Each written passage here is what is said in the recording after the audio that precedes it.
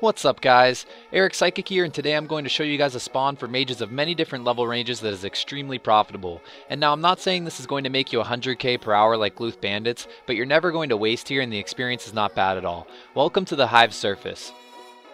Getting to the Hive is probably the easiest thing you can do. Simply boat to Grey Island from Venor, go down the hole and swim north through a whirlpool, climb up that next hole, head north over a little hill, and you're there. The equipment you'll want to bring here is mainly defensive equipment, since most of the Hive monsters run pretty fast and will easily catch you if you're a lower level. You can opt for magic level equipment though if you're just shy of the sweet spot in killing swarmers. And what I mean by that is that you can kill the swarmers in 2 rounds with your wand and fire strike at a certain magic level, which will definitely save you money and time. If you're a bit lower though, it'll probably take you an extra hit. Since profiting in this spawn revolves around picking up everything that drops, at least if you're a lower level, you're not going to be able to bring that many supplies here. Most of my hunts only lasted around 15 minutes due to cap restrictions, so I would only bring around 50 great fireball runes and 100 great mana potions on my level 100 druid.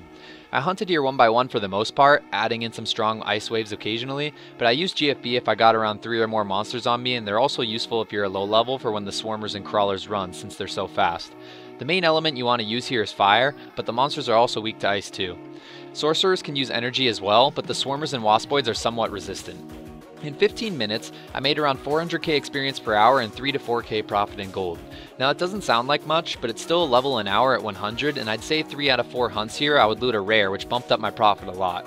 You can't beat 4k consistent profit with AK epes dropping frequently, as well as a chance at grasshopper legs, carapace shields, hive sights, and more, which is why I really like this spawn.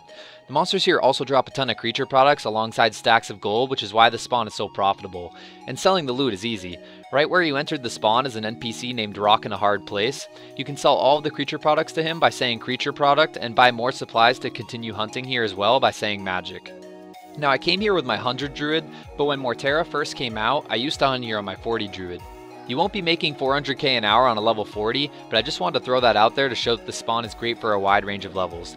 You can even come here at level 120 or so and run around GFBing hordes of monsters for even more experience and still profit. I really didn't follow any path here, and the place is open enough where you can easily hunt here even with other people, so it's a good place to check out on a dominated server. One thing I'd like to mention is that if you get swarmed by the monsters here, the south side has a lot of spots where you can diagonal into a little nook to kill them one by one. You're also not far away from a protection zone with 2 entrances, and the east side of the spawn has a lot of little towers you can jump up if you need to go AFK for a second. There's also a tower to the southeast that has more creatures in it if you're a knight or have a knight friend with you.